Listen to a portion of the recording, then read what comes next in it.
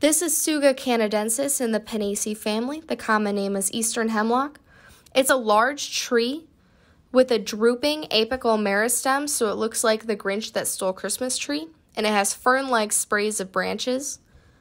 The leaves are short, appearing two-ranked, and they have upside-down needles along the twig, and there's two bands of stomata, so two white stripes.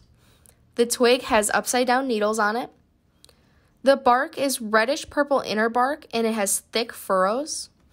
The cone is small. It's at the end of the shoots, and it looks like a rosette flower that you can pinch, and it won't stand on its head.